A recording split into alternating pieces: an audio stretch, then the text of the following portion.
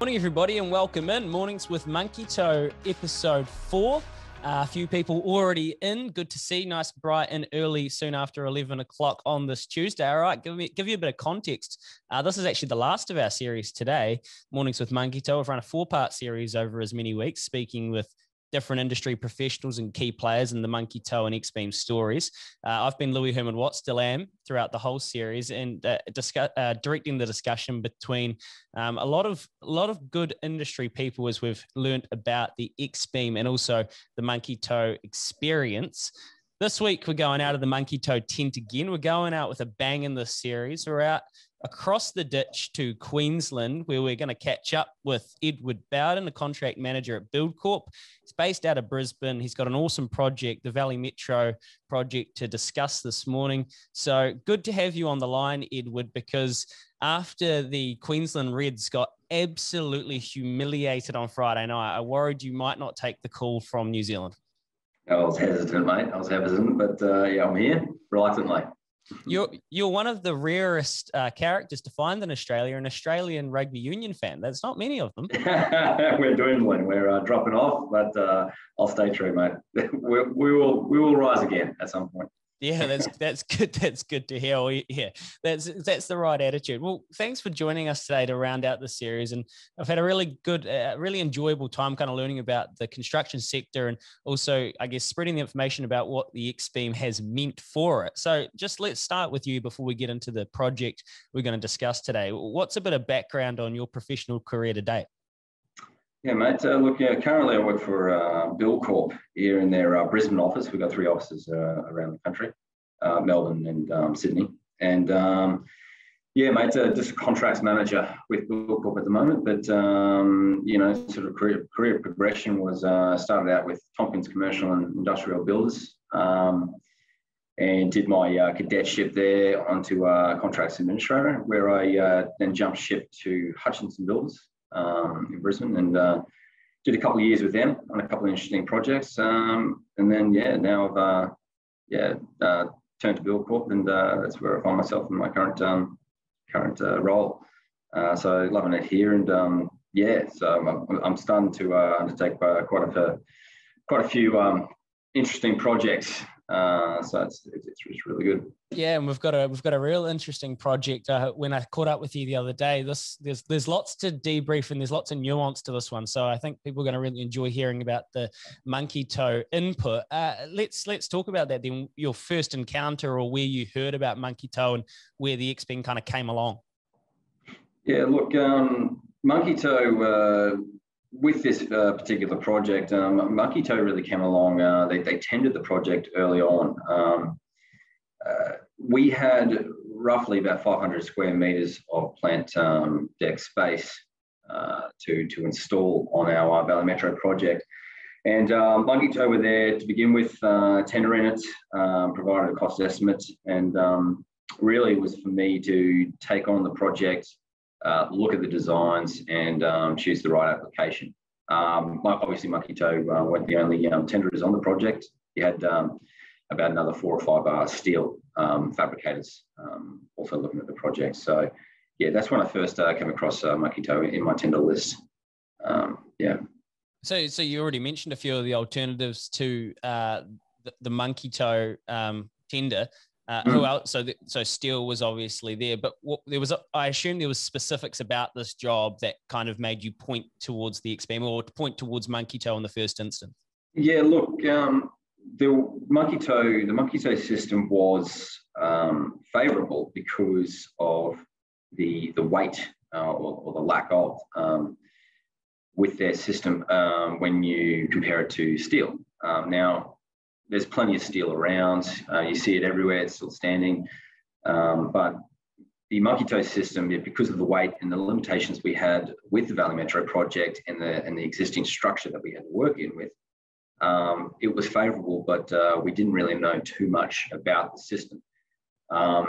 In our line of business, builders are less likely to take too many risks, stick to what they know. Unfortunately for Monkey Toe, steel is what we know. So these new systems like the X-Beam system, like these aluminium composite fibre systems, information is really the key to adopting this new system. So I found that when we came to make a decision, to be honest, I was actually on the side of steelwork and not the monkey toe system. But the monkey toe boys actually got in touch with our engineer for the project and managed to sort of inform our engineer and alleviate any fears he had about attaining a 2.5 kPa rating. We had some heavy mechanical plant up there, and really just showing that it was actually an acceptable engineered solution. Yeah, outstanding. And one thing you mentioned earlier was weight, and we're going to talk about weight a little bit later on. So I'm catching up here with Edward Bowden of BuildCorp talking about the Valley Metro project, which is a very curious one. So if not monkey toe, you said there were other alternatives. Steel is what you have known. Why wasn't steel going to work necessarily as well as the monkey toe system on this particular project? Well, so Valley Metro, in a short summary, is a refurbishment of a shopping centre over a train station. So there are a number of limitations that we were facing. The existing structure was built in the 70s. Not much information was known about the structure. We did have column cracking, concrete cancer in areas. So we were worried about the structure. The roof framing itself, the steelwork, really couldn't hold much weight at all. We could not rely on the roof structure itself. So we had to rely on the columns, which, like I said, had issues. So we were worried about the weight. Now, we had to bear our load through the columns.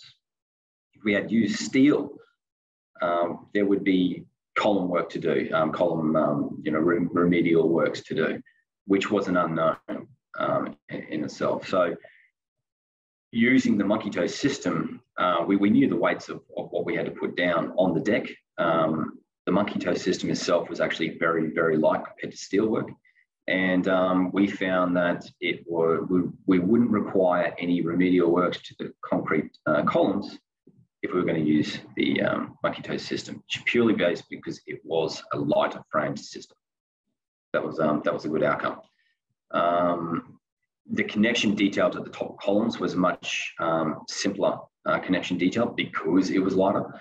And there were instances where we couldn't bear directly down on these columns with the monkey toe system, just because of pressed up against neighbours' premises, and we couldn't really oversail. So it was much easier to deal with those design issues along the way when we found further limitations on site, because we're only talking about a light framed plant deck, not a larger framed plant steel heavy plant deck. So the issues we come across were much easier also to solve because of the monkey toe system.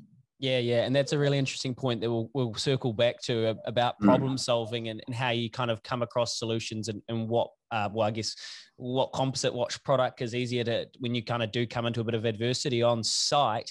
You mentioned that monkey toe got in touch with your engineer just to alleviate any concerns. And we've heard it time and time again, traditional mindsets. And also you guys are working in pretty high stakes environments. You're talking about being above a train station in a shopping center. You don't want any liability on your hands. You will take the safe option.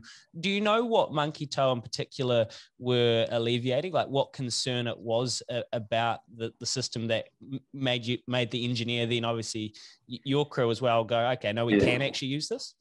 Yeah, absolutely. Look, a big consideration as well was craneage. So the nearest point, loading point for craneage was about 75 metres away. So it was a large 320-tonne crane that we had to use. We only had to do 1 day of craneage, and that was for the main beams of the plant deck with the monkey toe system. The rest of the elements, the aluminium elements, could be warped up. So lifting over a live environment in the city is always difficult, and minimising that risk to 1 day instead of with the steel system, you'd probably be using 5 days worth of steel work. Was a big consideration, and also a time and cost consideration. So it sort of ticked all the boxes in that respect as well in terms of installation. We're catching up here with Edward Bowden. He's a contract manager for Buildcorp. If you've got any questions and you're in the lobby right now, drop them in there. We'll see if we can clear them if they are relative at the end. We talk about the human side of this, and again, you've come back to waste again, which is outstanding, just that, I guess, clear difference in craneage. What about apprehension? Because I feel like they're as again, I'll say high stakes, we use those words. So was there apprehension going to something you didn't know, or was there a moment when you saw it in the flesh and you saw it working that you went, oh, gee whiz, like this is a good miss here that we've gone this way? Yeah, certainly. Yes, there was definitely apprehension. Like I said, you generally stick to what you know. Steel's all around, steel standing. That's a tried and tested system. But when you're faced with certain limitations, you know, we're paid to do our job, and we're paid to investigate the best possible application for our projects.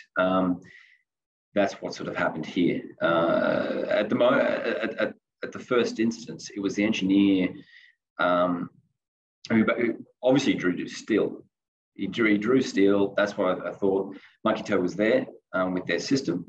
It just needed to be reviewed, understood by both parties. I mean, regardless, the engineer may have been over the line with the Monkey Toe system, but it still takes the builder to become over the line as well, because the builder's the one who's going to be there repairing and maintaining for the next, so long for the warranty period. So it took both parties, but really, when we only scratched the surface to start with. Monkey Toe came back, and then we really started to look at it, and we really saw benefits across the board. So I'm sort of thankful to the Monkey Toe team that they persisted with us in trying to get on the project. Awesome stuff. What are your experiences with price points then between structural steel and what Monkey Toe offers with the XBEM? It's funny, look, when you're talking about the actual plant deck itself, just the materials, the fabrication, generally speaking, yes, steel is just slightly cheaper, but it's everything around that. It's the craneage that you save on, it's the time that you save on, it's the risk, which you can't put a cost against risk, but it's certainly a consideration. The risk is mitigated as well. So it's everything around the whole package itself when you look at it in a greater scope that in this instance, the Monkey Toe system was a cheaper alternative for us, which is a consideration. Outstanding. As someone that's on and off sites, and you've kind of seen a bit, and you gave us your background initially, can you see this composite or this technology creeping into other areas of construction? Is there anything that would leap to mind? Yeah, look, I can. What surprised me about the Monkey Toe system was that they could make such large load-bearing beams out of a composite aluminium. I didn't realise that could be done, that size, that load could be attained and achieved. So I can see other applications. Obviously, stairs is a great example. I could see load-bearing beams with portal frame sheds. That still seems to be structural steel. So yeah, there are a number of applications I could see that creeping in with the composite system. So yeah, absolutely. I think just what is the biggest barrier for Monkey Toe and the system is understanding, is knowledge about the system and what it's capable of. I mean, generally when you see aluminium, you see thin beams, thin members, and deflection is higher, roughly. And I'm generalising here, rather than steel. It's sort of an accepted look, but with the Monkey Toe system and the strength of the composite, I don't see any deflection in my plant decks that we've installed. And yeah, I believe it's just as good as, and if not a better alternative to steel. Well, look, that's a great segue, because that ties into a question we've just got here in the lobby. Was Ed happy with his finished product? And I'm reading between the lines. It sounds like you are, but I'll let you answer that one. Yeah. Look, I'm happy with the product we've installed. It looks good. There's less welds. It's just a cleaner looking product. And yeah, look, my client was very happy with the end result, with the product. So yeah, no, it's terrific. Yeah, it's a neat place to end it, mate. I really do appreciate your time. Yeah, I hope for you talking about something so happy has alleviated those memories of Friday night in the Reds Highlanders game. So it's been awesome to have you here to round off the series. I really do appreciate that.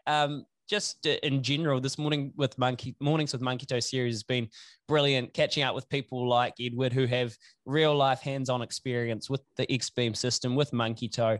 I think it's been a really great insight. So if you've just caught one of them, I would encourage you to go catch up with Craiger, Rowan and Logan's episodes, just because you get a good read across the construction industry about different applications and different points of view on a new product, but it is changing the kind of mentality around this sort of stuff. So thank you for your time this morning, Edward. Really do appreciate it. And thanks for everybody who's tuned in throughout. It's been a lot of fun.